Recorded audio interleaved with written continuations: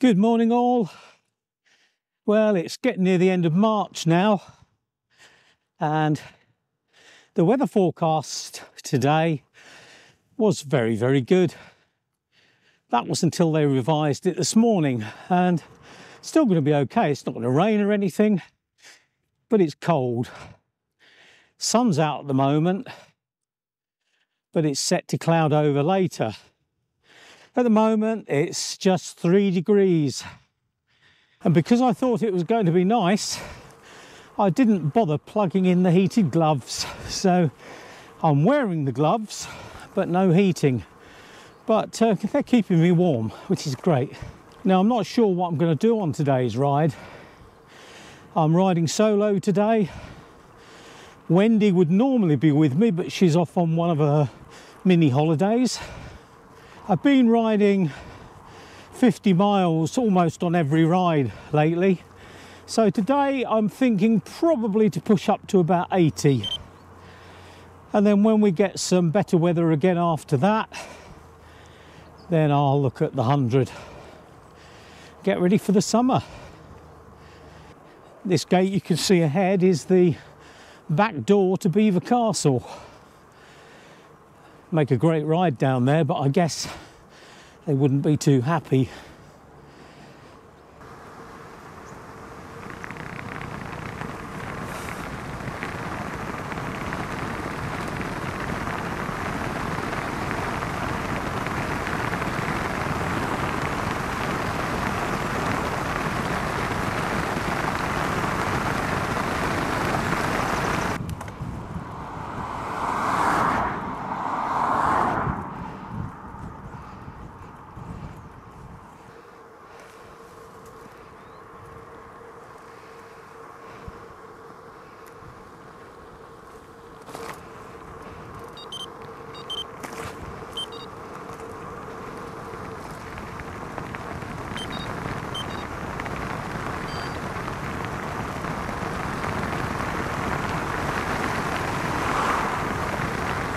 One of the reasons I want to do a long ride today as well is to talk to you about these Redshift kitchen sink handlebars. Now, I've been using these for about 1,000 miles now, and unlike other Redshift products where you pretty much see the benefits straight away, although I felt these bars were great when I got them, I wanted to be sure before I reviewed them. Now, the big thing is with them, they are 50 centimetres wide and not 50 inches as I mentioned in a previous video. So what I want to do today is go on a fairly long ride and tell you how I feel about the bars afterwards. I've got some nice new tyres on today. I was getting a lot of punctures recently.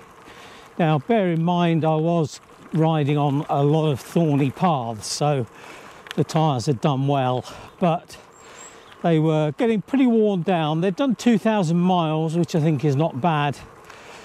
So I decided I would get some new tyres for the new season. So I got the Swelber G1 all-rounds again because I was happy with those. I didn't have a single puncture all year until just in the past few weeks, really. To be honest, I was becoming a little bit disillusioned with tubeless.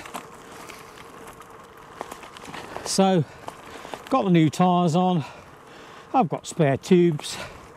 Got some brand new sealant in there. I've gone over from the stand sealant to the muck off because one of our ride buddies, Ian, suggested the muck off. Unfortunately, that wasn't sealing either, and I can only think it was because the tyres were quite worn and therefore weren't able to seal properly. And while we're on the subject of tyres, I'm going to show you something a little bit later on that I've been sent to try.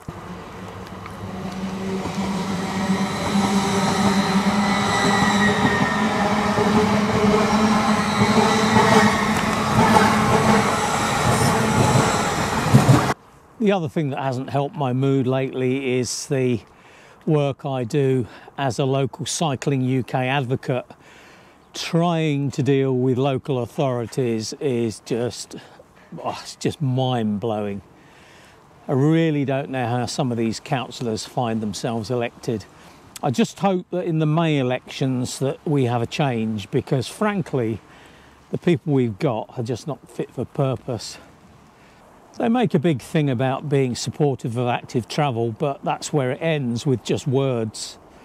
But I won't give up. And I have to say, it's a case at the moment of no more Mr. Nice Guy. The gloves are well and truly off. Some of the local councillors are very, very helpful, but as soon as it gets to the county level, they just throw up obstacles. They don't come along and say, yeah, there's some problems, but we'll help you overcome them. They basically just tell me the problems. Anyways, you didn't come here to listen to me moaning on, so we'll put all these negative people behind us and let's be positive. Now, all being well, I'm going to head up to the Fledborough Viaduct. I've already crossed the River Trent once at Newark, but I'll have to cross it again, and that's at Fledborough.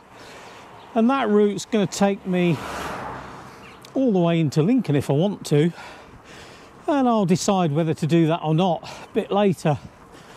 I've settled into the ride quite nicely now, so we'll see how we go. But of course, once I get to Fledborough, really that's the point of no return, so I've not got much choice then. But it's a lovely day so far. No sign of this cloud coming in that they're talking about, so hopefully it should be very pleasant. Temperatures climbed to a balmy 5 degrees C.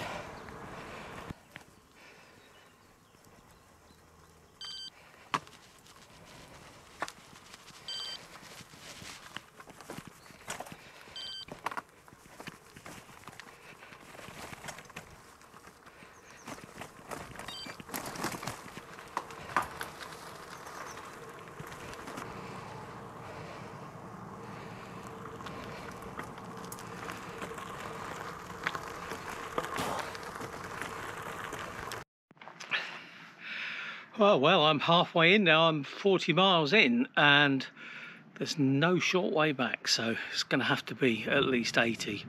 I'm actually now at the Fledborough Viaduct, so it's my second crossing of the Trent, and I'll try and show you it. It's quite a dramatic structure. But yeah, I'm going to have a little break and then make my way again. There's not much breeze today. It's 6 miles an hour and it was a northwesterly. But as you probably know, I always try to plan my rides so I go out into wind, so I get a tailwind on the way back. And today I should be travelling back in a southerly direction, and the wind is actually veering to a northerly. So it means by the time I go back, I should get a 6 mile an hour push, which will be nice.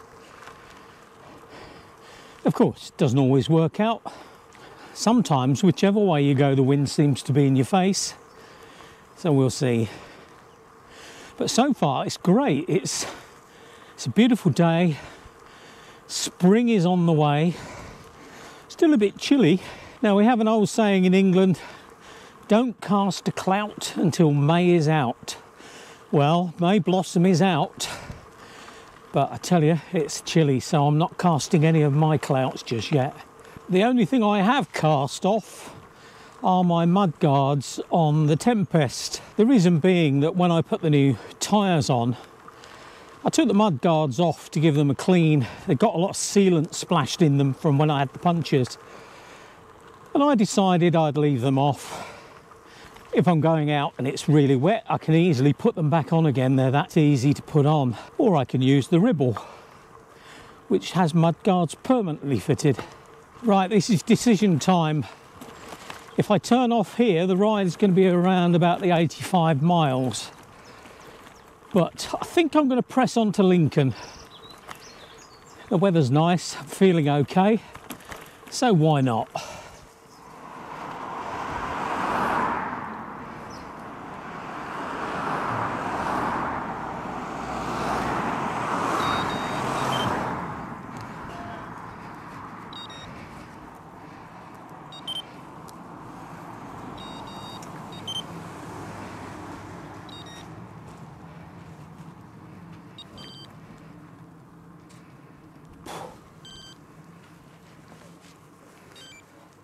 That was me pulling into the giant bike shop cafe at Doddington Hall, only to find that they're closed for 3 days. They're being refurbished.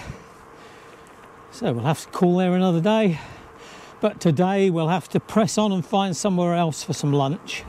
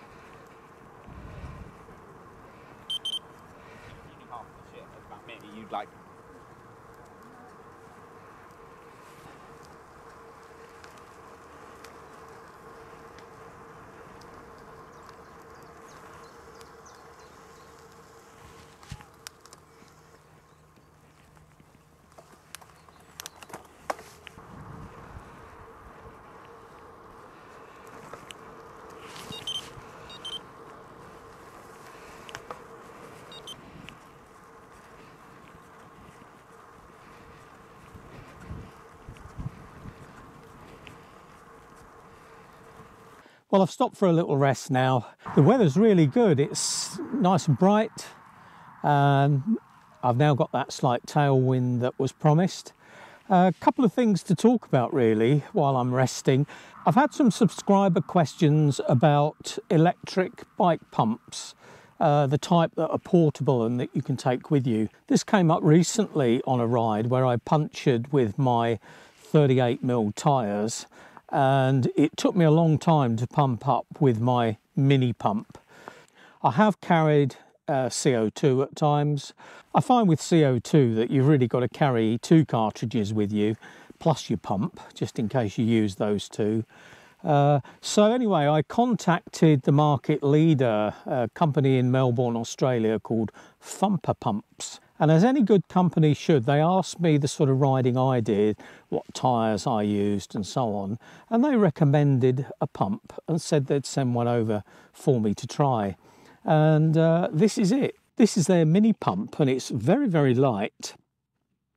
And I'm going to tell you more about that in an upcoming episode, which I'll dedicate to this. But certainly first impressions, it's very good. And also I've been carrying this in the back pocket of my jersey, didn't even notice it.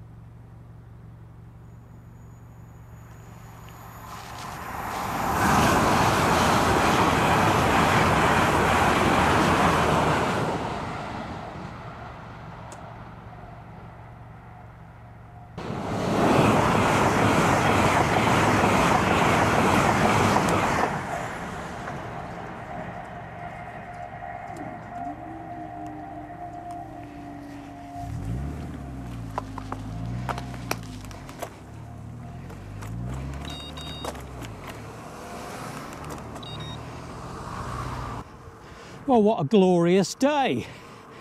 It's just about perfect. I've got 14 miles to go. I'm on 76 miles now. Feeling it though. My knees are becoming quite painful. But considering it's the first ride of 80 plus after the winter, I'm quite pleased. It certainly augurs well for the summer. And we're going to do some fairly long rides. Wendy wants to get out to Skegness. Now, she might have Terry pick her up and bring her back, but I'll try and persuade her to do both ways. So we're going to be looking at probably around the 140. I remember when she thought 100 was a stretch, but now she can do 100 without really thinking about it. So that's what we'll aim for. Just approaching Carrot Corner here. This is where the Carrot had me off. Luckily it's nice and dry today. No sign of any vegetables.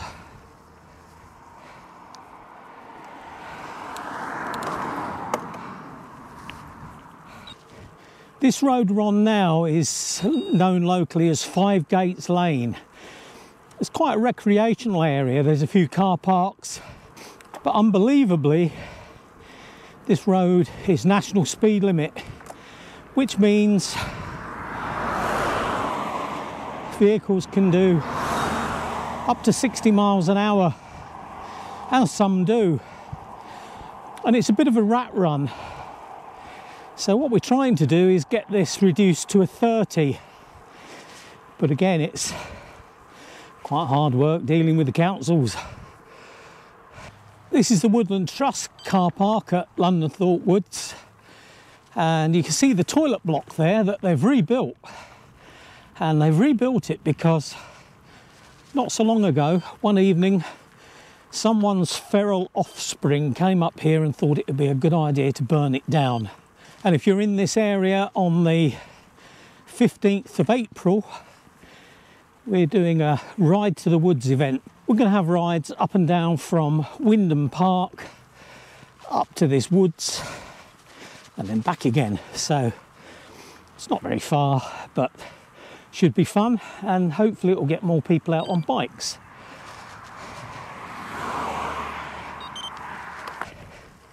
And the emphasis here is on shared path, which is why it was disappointing that some clown decided to make this a Strava segment. So if you're walking along here, beware, just in case somebody's trying to get a personal best. I must be getting tired. I realise that I'm moaning again, so apologies for that. But we're going to have a moan now and again. I'm pleased to say that the Woodland Trust are going to have a mural painted on this wall, so that should be quite attractive. I'm really surprised that we haven't had some DIY mural makers so far. Maybe it's too far for them to walk. Well, that ride ended up at just over 90 miles, and I must admit I felt great when I got back. I was glad I was back. I did think about pushing it to the 100, but then I thought, well, why bother? But it's just as well I didn't, because I really felt it for 3 days afterwards. So I think I really did push it a little bit too far. It was the first long ride after the winter. We've been riding consistently 50 miles at a time, but it just pushed it that bit too far. I really should have gone for about 70, I think. I must admit I was really glad that the weather was rubbish for the next few days, because it meant that I didn't have to even think about going out. But anyway, it was a good ride. As you saw, it was lovely weather. Really enjoyed it, and I'm looking forward to getting out again soon. But what about these handlebars? As I've said, I've been riding the kitchen sink bars for around 1,000 miles. I felt good on them. Must admit the width felt a little bit weird to start with, but I stuck with it. And I have to say now, if I ride my Ribble that has a standard width bar, then I do find it very strange and quite uncomfortable. And I think part of the reason is that I have a 44-inch chest. I do find that when I'm on normal bars, I'm probably restricting my breathing and so on. I think also width is giving me that extra control when on the loose stuff. And you only have to look at, say, a 29er mountain bike, it's going to have a wide handlebar. When I started looking at the kitchen sink handlebar, I wasn't really sure about what width to go to. I had a discussion with Eric at Redshift, and he said, well, you know, if you're going up from a standard bar, why don't you go to 47 centimetres? But I thought about it. I thought, well, no, you know, if we're going to go wide, let's go wide.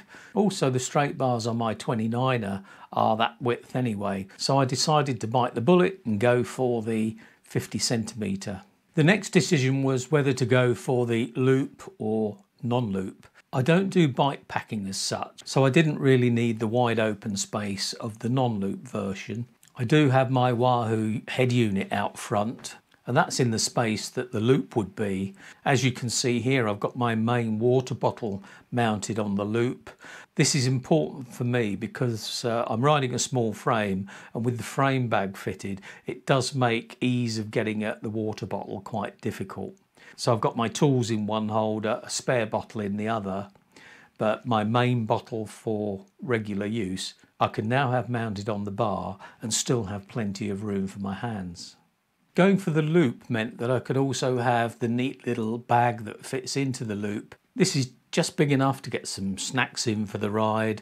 There is also a nice sealed compartment inside where you can keep valuables such as money or whatever. So anything you need to keep safe and to hand, you can have in that bag. The other clever little design on this bag is that although you have zips either side, so you can firmly close the thing up, Redshift have used their love of magnets, so they've actually got a magnetic lip on this bag, so it will actually stay closed without the zips done up. So it's very easy if you want to get something on the fly without stopping, then nice and simple. And that bag also holds whatever head unit you're using. You can have adapters for Garmin or Wahoo. If you have the loop, you could still put another bag underneath. But if you were true bike packing, then you'd probably go for the bar without the loop. And of course, because you've got this wide bar, there's a lot more room for a bag. The design of the bar itself is unique in that you've got a 20% rise on the flat portion of the bar. There's a 7-degree sweep, 25 degrees of flare at the drops, but also the drops are compact. So you're not actually dropping down a huge amount when you go into the drops. Now personally, I don't ride in the drops very often, purely because I find it quite uncomfortable. So I'd only really do it if I was into a headwind or whatever. However, with the compact drops and the specially designed bar grips, it actually makes riding in the drops a real pleasure. And when you combine this unique shape with the compact drop, the drop grips and the top grips, it gives a much wider range of hand positions during the ride. I found this very helpful because I would get normally to about 60-70 miles and I'd start to get some numbness in the hands, and obviously I would take the hands off the bar and flap them around a bit to get some sensation back and try and find different places to put my hands. But of course, with the bullet camera fitted, the B-scene light, the head unit clamp, it all got a bit busy, so there wasn't a lot of room to put your hands, certainly on the flat part of the bar. With this wider bar and the fact that I've got the loop, it means that I can fit most of the add-ons on the loop, and it gives me a much wider area to put my hands and find a decent comfortable position. And I can even put them flat on the top grips and still maintain enough control, but I can stretch my hands out. So they're the pros, but what about the cons?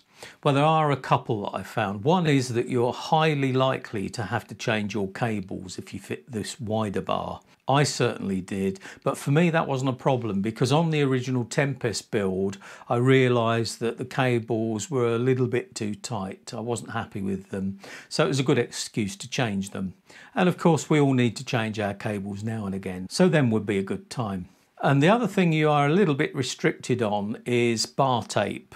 It's very unlikely that you'll find bar tape that's going to fit that width of bar. So I would recommend, if you do buy these bars, I would recommend you also buy Redshift's own extra long bar tape. Now, I have to say I'm not an expert at taping bars, but I genuinely found this bar tape to be superb to fit. It was really, really nice. It moulded into place, and it was even long enough that I could tape the loop as well. Although not the cheapest on the market by any means, that bar tape is well worth every penny, I would say. The other downside is that wide bar means that there will be certain obstacles. You're going to need to just pick the front of the bike up and carry them through various barriers. Now we have these odd shaped barriers on some of our canals and footpaths and so on, and it is a little bit tight going through there, if not impossible to get through. So it's just a case of lift the front end up and push the bike through. So how was it after 90 miles? I have to say, before I was using these bars, I had been getting some shoulder pain on the left side. Now, I don't think it was anything to do with cycling, but cycling did tend to cause it to flare up. I haven't had that problem using these bars. I've got this nice wide arm stance, but I can move my hands into the middle of the bar and hold them on the top grips. I can ride comfortably in the hood. I can get to the brakes conveniently. It feels very, very natural. And as I've said, it feels unnatural now if I'm riding with a standard bar. So I have to conclude that these bars are perfect for me. They fit my physique, they fit my style of riding, they're great that everything's at hand. Now, if you want to buy these, if you buy direct from Redshift, you can benefit from a 15% discount. I think they'll give you a 10% discount as a new customer anyway, but if you use the link in the description below and use the code that you're seeing on the screen now, then you'll get a 15% discount. So it's worth having. The other thing I like about Redshift is they give their 360-degree guarantee. So if you're not happy with one of their products, you can return it either for a full refund or a replacement. So that's a great safety net there if you're unsure about, say, the width of the bars that you want and so on. And also, although they're based in Philadelphia, the products are supplied locally. So in the UK, shipping is via Amazon. So I hope you found that interesting. I should be riding again on Monday and meeting up with Wendy. Not sure where we're going yet or how far we're going, but we will record that ride. So hopefully you'll join us for that. So thanks again for joining me, and I'll look forward to you joining me again soon.